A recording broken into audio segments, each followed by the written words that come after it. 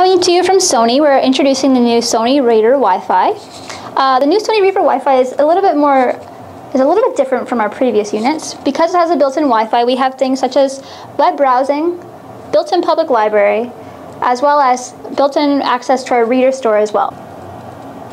We're going to go into the settings where you set up the Wi-Fi. So once you're in the menu, you go to the second page, and under System, you'll see the word Settings. Once you've highlighted the word Settings, your second option is a wireless network settings. Once you've selected this, it'll give you a few more options. The first option is Wi-Fi. You need to checkmark this in order for a Wi-Fi connection to be available. What that means is, when you go into your Wi-Fi settings, it'll allow you to see the wireless networks that are available, or allow you to set up a manual. So you can do either an automatic, where it finds the Wi-Fi networks for you and you choose one that you prefer, or do a manual setup of one that you may have hidden in your house or hidden in the place of work. Or if you choose to refresh, you may scan for new networks.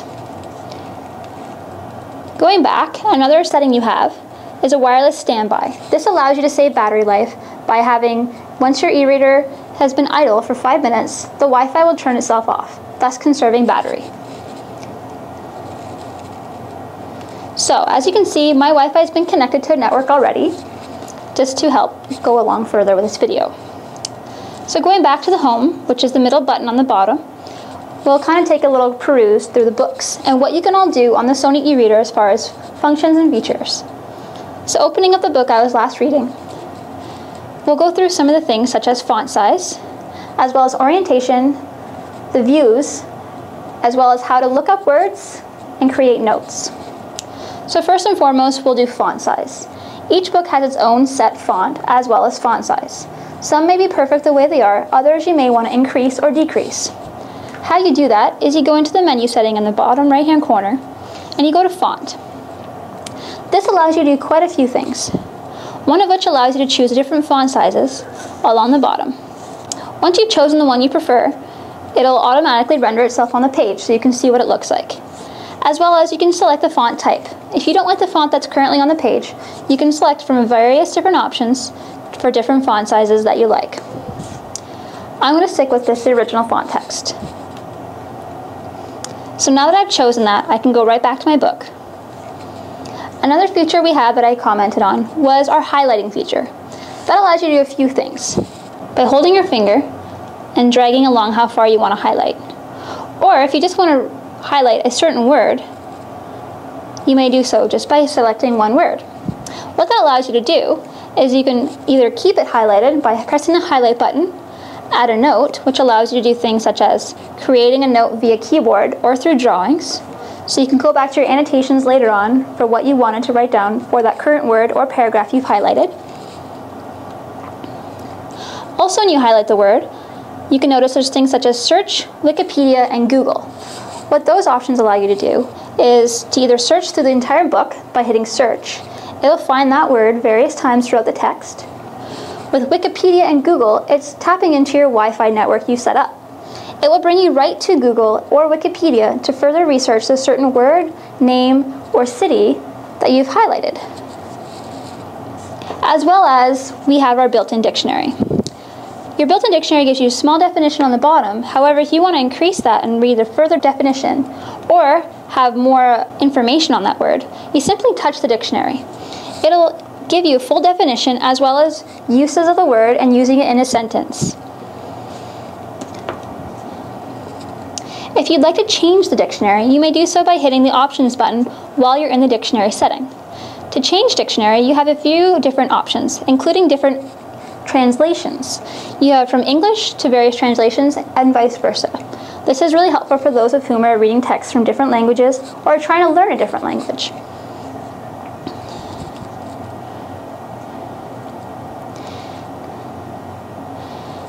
Now then, going back into our book, I'll show you a few more options you have with text and font.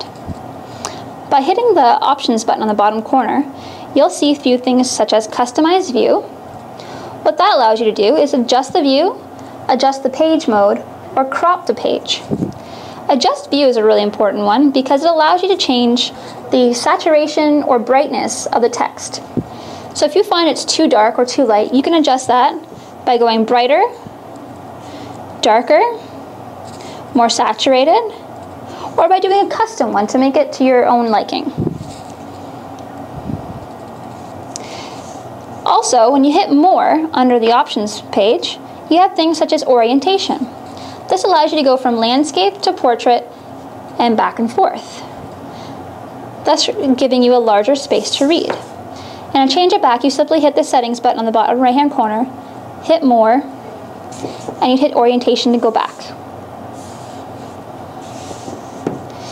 To navigate through the book, you simply go left and right by touching the page on the actual touchscreen, or if you prefer not to touch the touchscreen, you also have buttons on the bottom to navigate through as well. So you have the option of using either or. To go back to your home menu, just hit the home button in the middle. To access all your books, you can have recently added books that are put along this column. The top column holds the most recent book that keeps your last page read, as well as the font and font size you've chosen for each individual book. To access all your books, you simply touch Books. Once there, you see all the books you currently have on your unit. Every time you download a new book, it will be under your recently added folder, which again was on the home screen. Once here, you can sort by date, you can sort by author, you can have thumbnails, you can search, and you can do it alphabetically, either chronologically going up or down. As for collections, this will help you to find books you haven't read, and purchase books. Purchase books are ones that you've purchased off the e-reader store, which we'll cover in another video. That's everything as far as features go, and that's how you set up your Wi-Fi on the new Wi-Fi Sony Reader. Thank you, and have a great day.